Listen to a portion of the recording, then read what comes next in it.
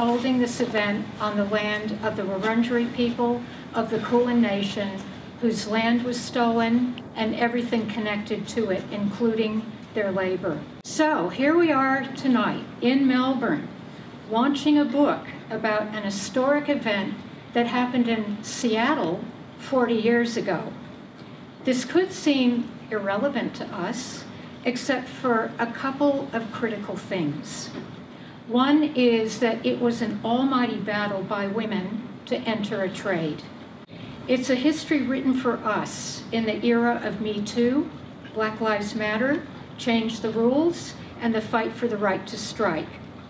It's written in the wake of neoliberalism and the buildup of fightbacks over the decimation of jobs. And what we see right here and now is women and people of color still leading these battles. Radical Women and the Freedom Socialist Party are hosting tonight's book launch. And it's so fitting that this launch is being held in the Electrical Trades Union, and we have the ETU Women's Committee and its generous support to thank for this. The Women's Committee was really excited when we were approached to participate in the High Voltage Women book launch. Coming from a very similar industry, it was eye-opening and interesting to read what the female pioneers of this industry went through back in the day. It's crazy to see that women from a completely different country, time period, were encountering similar situations to what we still find today on site in Australia, in Melbourne, in 2018. 19. Good call.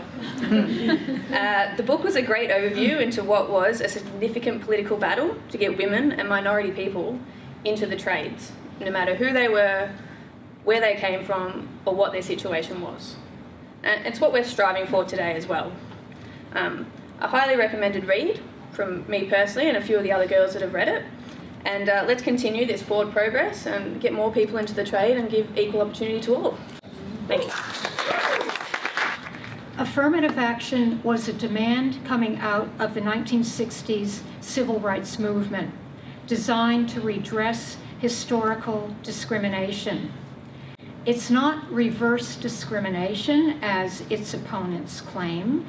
It's based on opening up places to applicants who are equally qualified, but shut out by discrimination. In the early 1970s, Seattle City Light Management was all white and male, as was its workforce, except for a few men of color who had been recently hired.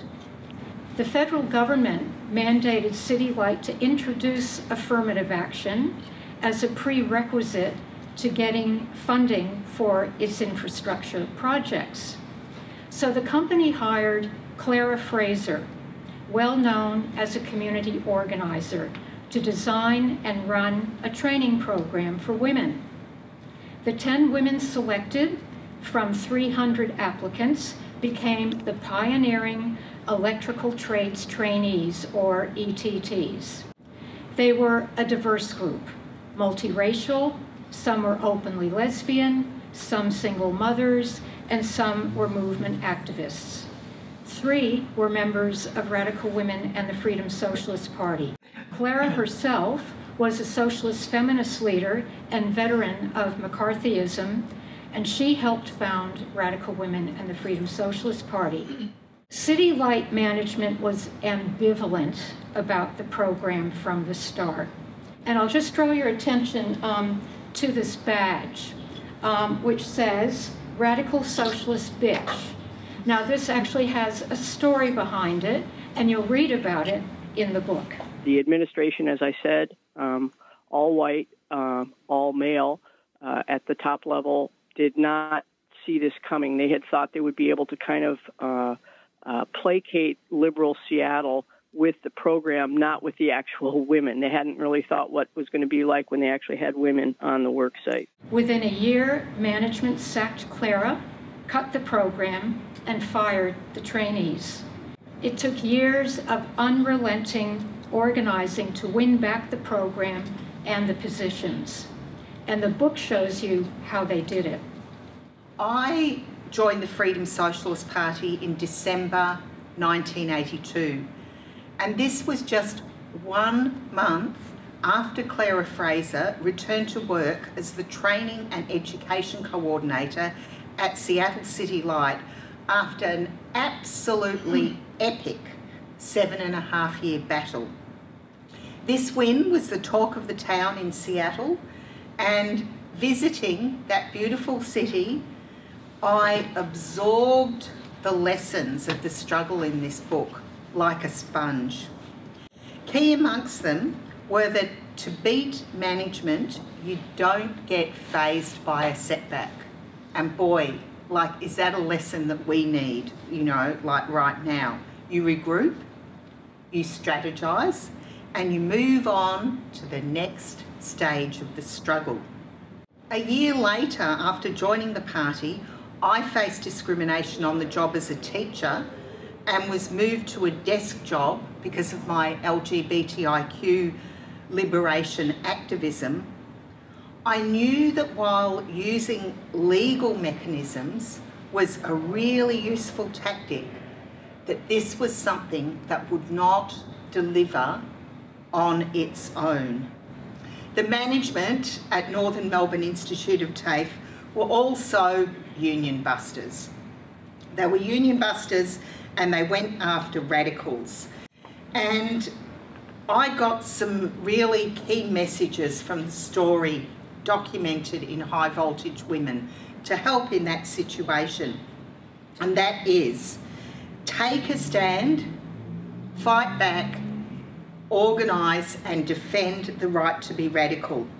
Some of the stories of hazing in High Voltage Women are quite shocking. It brings into sharp relief that combating sexual harassment is a crucial work health and safety issue, and it is definitely something that is union business. The ETTs, Black, Latina, Asian American and white women who were young, mothers, lesbians and socialist feminists, all of these women stood up to harassment on the job. The primarily immigrant women strikers from the National Union of Workers followed in their footsteps. Supported by unionised male co-workers, they won real gains through collective strike action. Every victory is something to savour and then get ready to defend. Stories help us to understand something about real people in real time to understand ourselves. There was one Asian woman, 2 black women, 1 Chicana. It was mixed in terms of gender identification. Gay and straight. It was mixed in terms of economic class, in the sense of all the women were poor at the time, but some had more education and opportunities than others. They were not all political activists. They were activists in the sense that they wanted the same kind of pay and the same kind of treatment on the work site as the men who had the jobs. I'm loving the learning.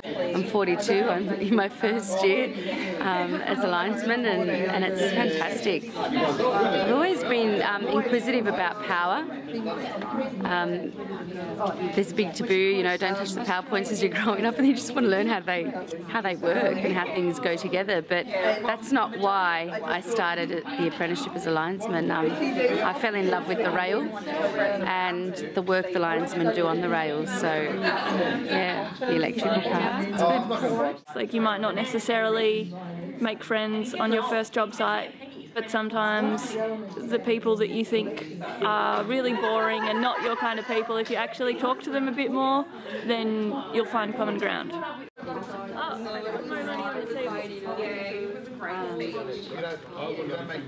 One book, please.